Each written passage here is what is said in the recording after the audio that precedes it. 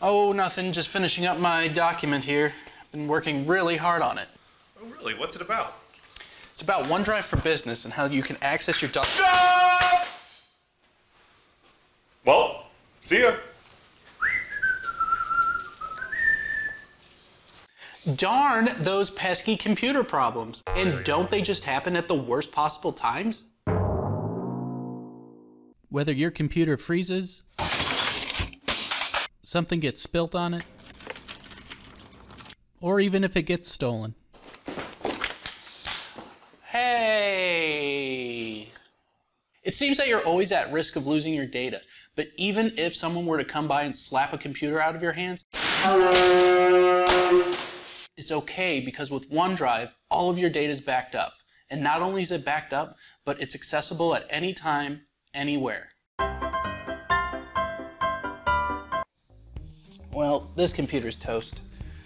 But that doesn't mean all is lost. As a matter of fact, nothing is lost. I can grab any computer I want and pick up as if nothing has happened. Or, if I don't have a new computer, I can always grab a smartphone and have access to my data from there. So here's a brand new computer, and there's no Office applications installed on it, and therefore none of my documents are available on it. However, if I sign into the web version of Office by going to portal.office.com and I click on OneDrive, all of the documents that I saved are now available. And if I want to work on one, I still don't have to have any applications installed on my computer. I'll simply double-click and it will open up in the web version of your Office application. In this case, I'm opening a Word document, so when I double-click on it, it will open in Word Online. And now that I'm here, I can edit the document like I normally would on the desktop version. However, the only drawback to using the web version of Office is that you have to have an online connection in order to access your documents. Plus, I said at the beginning that we can pick up as if nothing has happened. So let me show you how to do that. Since we're signed into the web portal anyway, I can click on the Install Office Apps button. And included in this download are my favorite Office apps like Word, PowerPoint, Excel, Outlook, and of course, OneDrive. And now that Office has finished installing, I'm ready to sign in and start syncing my documents down to this new computer. To do that, I'll need to open up the OneDrive for Business application. Once I finish signing in, I'll be prompted to select which files I want to sync down to the computer. And now that all my files are synced, I'm back in working order.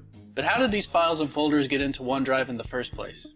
Well, since we already have it installed on the computer, let me show you.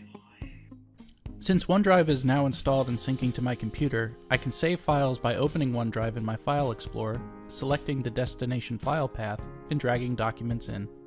In this example, I'm uploading an image, a PDF, and a video file, but you can upload any file you wish. I can also add files to OneDrive through the web application. Simply sign in, select OneDrive, find the destination file path, and either select the upload button or drag your documents to the folder.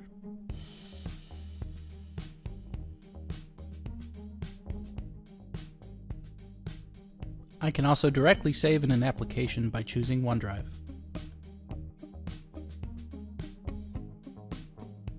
So that takes care of the home and office. But what if you're on the go? See, you used to only be able to access your emails on your phone or tablet, but now with Office 365, you can access your actual data, but not only access it, but you can edit it on the go as well. All you have to do is access your device's app store and download the Office 365 apps you want to access. To view or work on a document, open the OneDrive app on your smart device and find the file. Tap the file to open it and it will display in view mode. To edit the document, select the Office app you will edit the document in. In this case, I have a Word file, so I will open it in Word.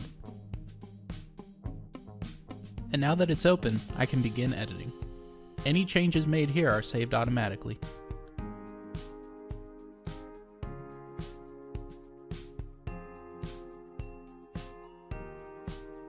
So there we have it. By using OneDrive, we can access our data anytime, anywhere. And we're only scratching the surface with OneDrive. We haven't even gone over things like versioning or autosave or even collaboration. The only question we have left is, what do we do with that laptop?